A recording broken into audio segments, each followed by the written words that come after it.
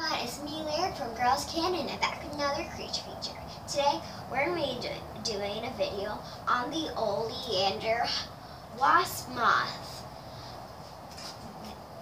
If you remember, we did one on the Oleander caterpillar on our desert rose, and we thought they were all gone until luckily we found a bigger, older one, and we put it in this habitat, and the next day he was in a silk cocoon.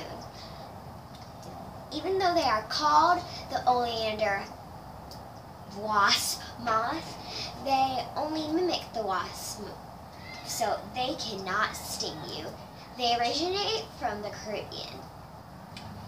They originate from the Caribbean. Even though we found this on the desert rose,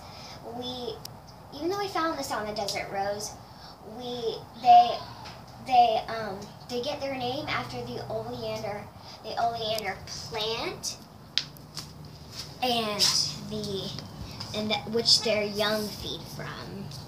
And as you can see, they're very, very beautiful. He was flying around earlier. Oh, there he goes. I don't know why there's a bowl in there. It just is. Beautiful creatures.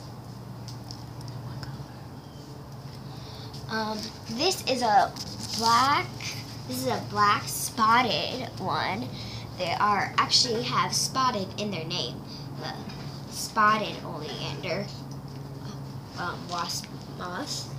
Forgot that part, but okay. See, it is spotted, which I wish I could take it out right now. It has little yellow stripes on its abdomen. And as you all know, butterflies have the tongue, which are looped. Pretty sure these have it too. It looks like they do. So that's it for today. Please like and subscribe to me and Pearl's channel. That's it. Bye!